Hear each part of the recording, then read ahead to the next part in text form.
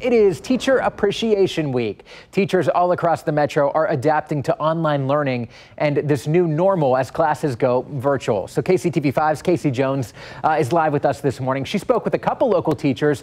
Casey, this is a huge adjustment for them and then a much different Teacher Appreciation Week than they've ever had in years past. What did you learn from them?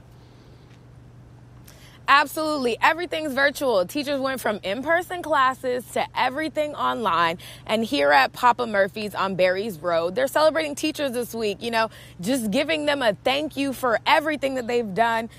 Teachers have had to go through quite the adjustment. All classes have been online. Teachers have been looking to Zoom and other online platforms to continue the lessons and relationships with students. Teachers say it doesn't even take much to just appreciate them. Just acknowledging and appreciating that there are bumps in the road and we're not perfect, no one's perfect. And so we really try our best, but just that, honest thank you and a heartfelt thank you, I think it goes a long way for us. Yeah. Anytime I did have a couple of special messages from my students today that just overflows my heart.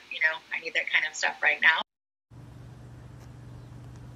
Again, out here live at Papa Murphy's where teachers can get a whole pizza for free. It's only this location. It's on Barry Road. And this is not even just teachers. It's teachers, administrators, and any sort of support staff. If you work at a school, you can get a pizza for free here. It's actually from Discover Church. They just wanted to say thank you. So in the next 30 minutes, I'm going to dive deeper into, the sort of challenges that teachers have had to go through with online learning and some of the ways that they are trying to overcome those challenges.